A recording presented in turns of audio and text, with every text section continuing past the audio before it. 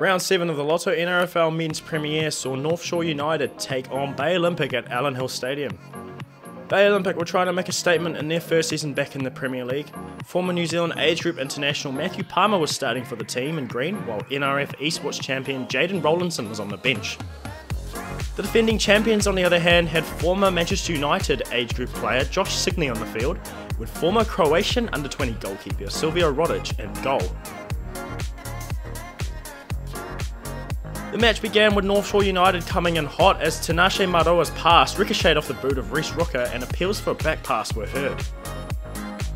Matthew Palmer's back pass put Bay Olympic in danger as Horace James slipped in a tidy ball to Maroa, who slowed the ball into the back of the net, putting the home side up by 1-0.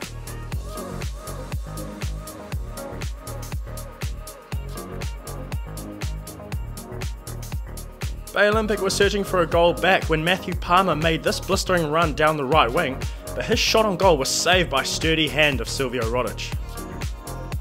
Burfoot had his chance on goal, but Rodic was there again to make a save. Moments later, Memidovic slipped this ball into Signey, whose shot was blocked. Memidovic was out to cause problems for Bay Olympic, and this shot on goal swerved and hit the crossbar.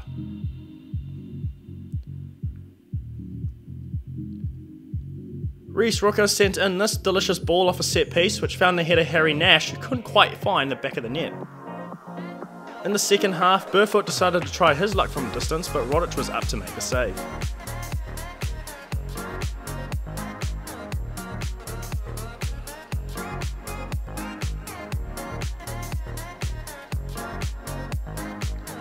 The trio of Maroa, Lebon Balamba and Horace James are causing serious issues here for Bay Olympic. Later on in the match, Sato was brought down here, winning a free kick for Bay Olympic. The man from Japan was able to send in an exquisite ball which found the head of Mario Belin, who was headed down to Callum McNeil, who prodded it home for the equaliser. Bay Olympic were level at 1-1. 6 minutes later, Jade Messias hit this chance on goal, which proved to be the winner for North Shore United.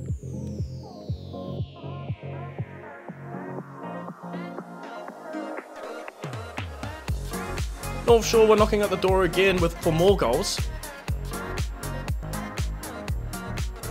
Horace James here yet again trying to find another goal here for North Shore.